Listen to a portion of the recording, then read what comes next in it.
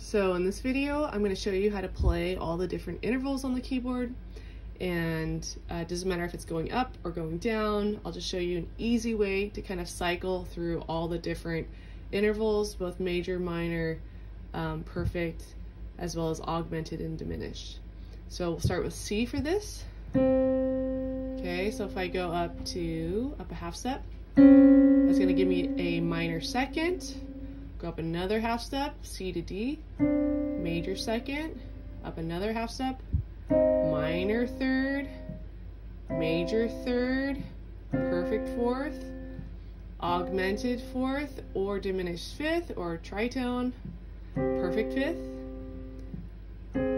minor sixth, major sixth, minor seventh, major seventh, perfect octave. And I can use that same protocol. I just walk through each one of the intervals. So if I start on G, so just remember I'm going to start with the half step, so that's minor second, major second, minor third, major third, perfect fourth, augmented fourth, diminished fifth or tritone, perfect fifth, minor sixth, major sixth, minor seventh, major seventh, perfect octave.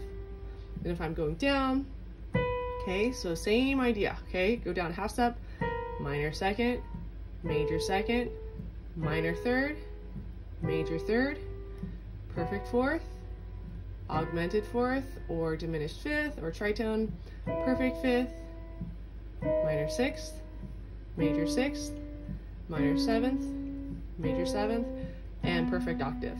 So if you can just cycle through each of those intervals and just move up a half step each time, you will come up with the right intervals. How about we do another one? Let's pick a random note. How about here? Okay, so down a half step, that's a major second, minor third, major third, perfect fourth, tritone, perfect fifth, minor sixth, major sixth, minor seventh, major seventh, and perfect octave. And using this method, you don't have to think about what key you're in, what scale you're in.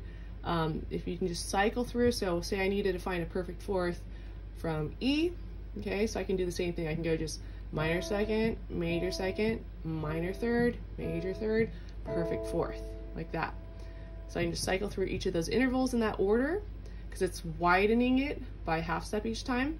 I don't have to think about the scale, which is, you know, can be easier for some of you guys. Let's say I want to go down a perfect fifth from B flat, so I just cycle through minor second, minor third, major third, perfect fourth, tritone, perfect fifth. Okay, so I hope that helped.